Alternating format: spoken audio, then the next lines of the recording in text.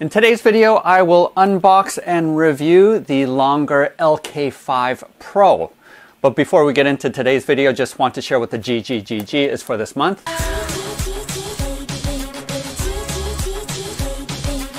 Each month, Bob the Beholder picks some of my Patreon supporters to receive gratitude gifts. And for this month, August of 2021, we have this Hagglethorn Hollow printed and painted tower. We have a couple of PDFs of Dungeoneers. If you haven't seen that video, go ahead and check that out here, as well as Ancient City Evil crawler set, as well as STL files for that. And then finally, $100 that is going to go towards any pledge level for Iridia, the Kickstarter. Use my link below to go to my Patreon page to check out what the GGGG is all about, if you want to get in on that. As well, for September of 2021, this printer is also going to be one of the GGGGs. So a while ago, representative from Longer reached out to me and asked if I would be willing to do a review video of this printer, and I said sure, go ahead and send it my way as long as I can include it to be one of the gratitude gifts for my Patreons, and they agreed to that, so they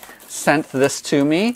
Now, I have never heard of Longer as a company, a 3D printing company, and so this is the first time I'm seeing this. I know that the LK5 PRO is a large format printer. Right now I am running two Prusa MK3Ss as well as a Prusa Mini. I've also used an Ender 5, but you can tell from the size of this build plate, wow, this is hefty. Oh, also it is glass, which is great, because when I had my Ender 5, I purchased the glass bed just because you know that it's going to remain flat.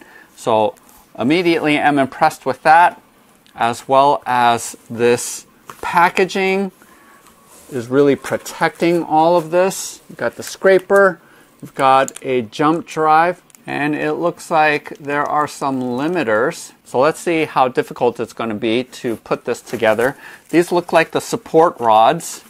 Since it is an oversized printer, the additional support rods I think are going to help keep it stable and prevent any wobbling of the Z-axis from happening. So I know I mentioned that this is going to be one of the GGGGs for September. But normally I do pay for shipping, but I'm going to ask for help for shipping costs for this printer because I think it might be a little bit pricey to be reshipping this. So I'm going to go ahead and pull all of this out of the box. I don't think I'm going to walk through the entire process with you and just fast forward. So this process here didn't take me very long. I think it's really well packaged, and the hardest part of assembly was actually removing this wrap from these rods, these support rods, but everything else was relatively quick and easy to build. And then I printed out this duct for the air blowing out of the fan, because the one that comes stock is pretty ineffective, but links in the descriptions below. Also, I'm going to comment on this later on in the video to use PETG. Because the PLA that I used did end up warping because of the heat. So just make sure that you use PETG or above. And after assembly, the bed actually wobbled back and forth because it was only on one rail. But I was able to fix that by just tightening up those rails. And as you can see here, all of the wobble was taken away just by doing that simple fix.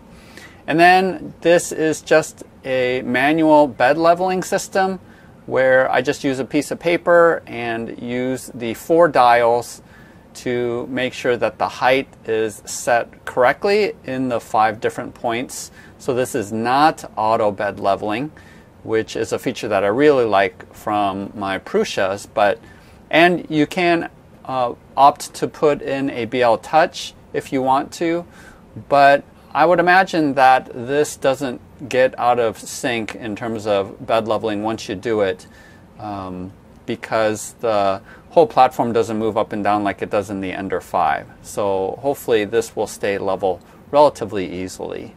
Also, I want to show you the size difference. This is the size of my Prusa MK3S, and this is 210 by 210 by 250 height. build plate, and this is the rear part of the dinosaur that I want to print off.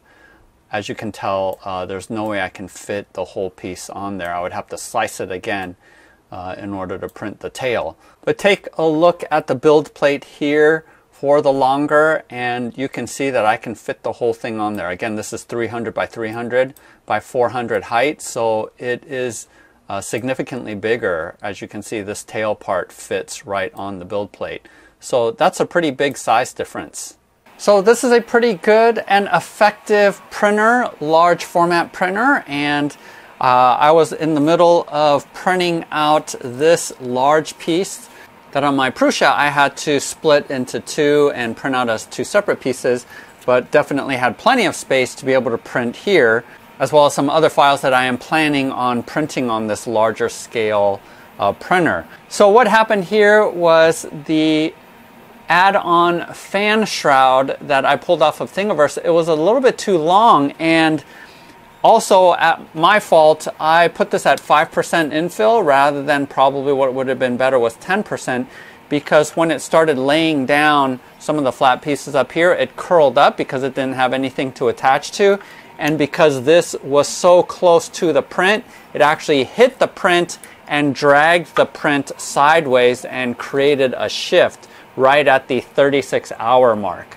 So fortunately, I was able to catch that soon enough to be able to stop the print, and now I'm just printing the top separately. I've done this a couple of times before when there was a failed print. I'm just able to print the top and just glue it on top.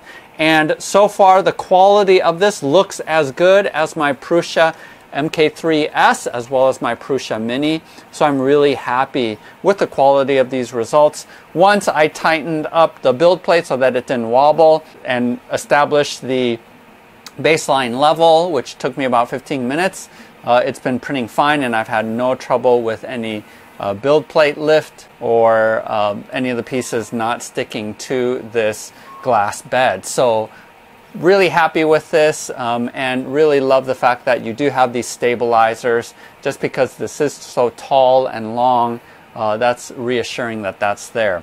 Also, I'm glad that they have built-in belt tensioners, both for the X and Y axis. This is an add-on you have to do with the Ender 3 if you want to. After a long time, these belts do get loose, and so you do need to increase the tension. But here it's built in so that both for the X and Y, you're able to do that, and I love that they added that on there. So overall, really happy with this printer. The only reason that I have it as giveaway to my Patreon supporters is because I already have 3 printers that are running, and I don't necessarily have the space to keep this large machine. Also, one of the things I noticed is after I reprinted this, I did shrink it down and make it a little bit shorter, but one of the things that I'm noticing is actually the heat block is warping the shape of the nozzle part. And so what I've done is I've ordered some PETG, and I'm going to reprint this out and replace that. So whoever is receiving this model, don't worry about that. But if you do get to the LK5 PRO, then I highly suggest that you do print in PETG, because at least the PLA that I used, the heat from the block was warping it. So I think PETG should be able to handle that heat a little bit better. Also, just increase your infill maybe to 30% or something like that. That will also help too. Links in the descriptions below. The other additional thing is I did not use the slicer that Longer provided that came with this machine. Instead, I used PrusaSlicer. And again, links in the descriptions below. I found another YouTuber who uploaded a profile, but you have to register on his website. So just follow the link below, and I also have that. Just all you want to do is just export and pull in the INI file, and it will put all of your presets into PrusaSlicer so that you can get the print size that you want on there. If you're interested in getting this machine, go ahead, use the links below. That helps me out as well as the channel. Go ahead and check out my Patreon page to see what the GGGG is for this month. And if you're already a Patreon supporter, good luck to you at the end of September. That Bob might pick you to be the Patreon supporter to receive this printer. Thanks so much. Have a fun time printing, painting, and gaming. We'll see you next time.